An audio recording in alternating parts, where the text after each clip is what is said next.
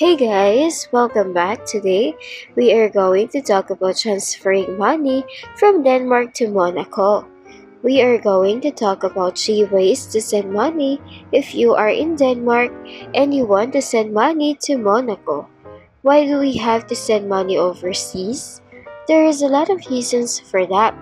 Whether it is for buying or selling properties, helping a family or a friend, living or traveling abroad, buying something we buy from international supplier, or for emergency purposes and so on, we wanted to make sure to have a fast, safe and secure transaction.